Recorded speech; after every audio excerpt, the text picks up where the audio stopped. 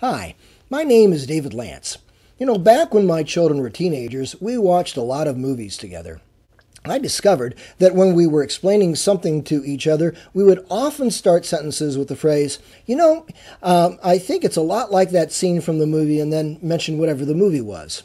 And so in 2005, I started to write a monthly newsletter that I call Conversations with the Culture. Using movies to introduce a concept, I then transition to a scripture verse or story from the Bible to then talk about the truth of the scriptures. Over the years, I thought about how Paul might have done the same thing in his time, except he, of course, would not have used movies to do that. He'd have used the stories that people were familiar with as displayed in the constellations of the night sky to help them explain the real meaning of the zodiac.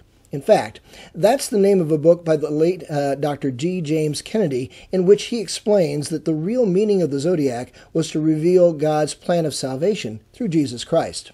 Now, think of the constellations Hercules and Draco that appear just above the horizon in the northern part of the night sky. Now, at certain times during the year, the son of Zeus's foot, that would be the son of God, by the way, in Greek mythology, rests above the head of Draco the snake.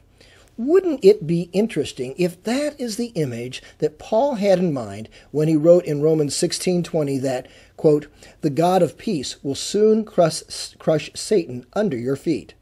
In our day, we don't spend much time anymore looking up into the night sky, but we do go to movies.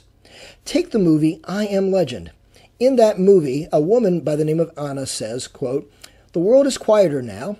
We just have to listen. If we listen, we can hear God's plan. I'd like to invite you to come and see how we can use movies to bridge the gap between current events today and God's ancient truth of the Scriptures. Over the years, I've easily used over 150 movies and TV shows to do just that. Movies like The Blues Brothers, The Matrix, Schindler's List, TV shows like The X-Files, The Last Ship, and Pinky and the Brain, and books made into movies like The Maze Runner, The Hunger Games, and A Wrinkle in Time, all in an attempt to bring the Word of God alive for a 21st century generation that is hungry for spiritual truth but doesn't know quite how to find it. So, take a look at what I have to offer. Kick the tires. Perhaps you'll find my podcast, Discovering Truth at the Movies, to be a worthwhile resource that you can share with your church's youth and young adult ministries. If you would like to subscribe to my video podcast, then complete the email registration form, and I'll send you my monthly newsletter as well, Conversations with the Culture. It's free, by the way, and I'll also let you know how you can get access to anthologies of past issues. Also, as a thank you gift for signing up, I'll provide you with access to my first anthology, Discovering Godly Leadership at the Movies.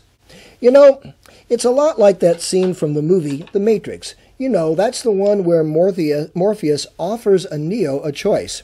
He says to Neo, you can take the blue pill and the story ends. You wake up in your bed and believe what you want to believe. But if you take the red pill, then you stay in Wonderland, and I show you how deep the rabbit hole goes. Remember, however, all I'm offering is the truth, nothing more. Well, I hope you'll enjoy my podcast, Discovering Truth at the Movies.